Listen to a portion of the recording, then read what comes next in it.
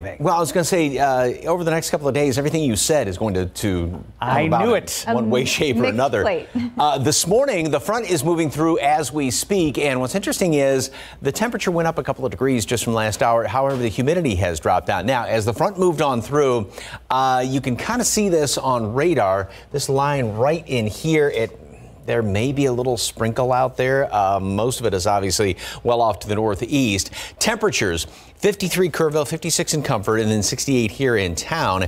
And look at the dew points. Now, we have actually dropped down. We were up in the about low, almost mid 60s just last hour. So dry air is starting to work in here. The really dry air will continue to move on in here, and also those slightly cooler temperatures. So I think we're going to be dropping down to about 60 this morning here in town. Obviously cooler in the hill country, and the wind has already started to shift around out of the north primarily, and it is going to be breezy, especially the first portion of the day, about 15-20 mile per hour winds, and then things will be settling down somewhat later on this afternoon. Mold is on the low side this morning.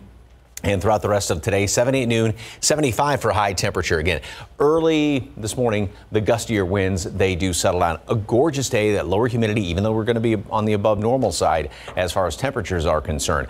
Very chilly start tomorrow, and then a beautiful day. And it's going to start to warm up, though, late in the day. And then we got some big changes coming about here, which do include really good rain chances. That's about the best news, I think, with the forecast. Details on that coming up in just a couple of minutes. Time saver traffic right now.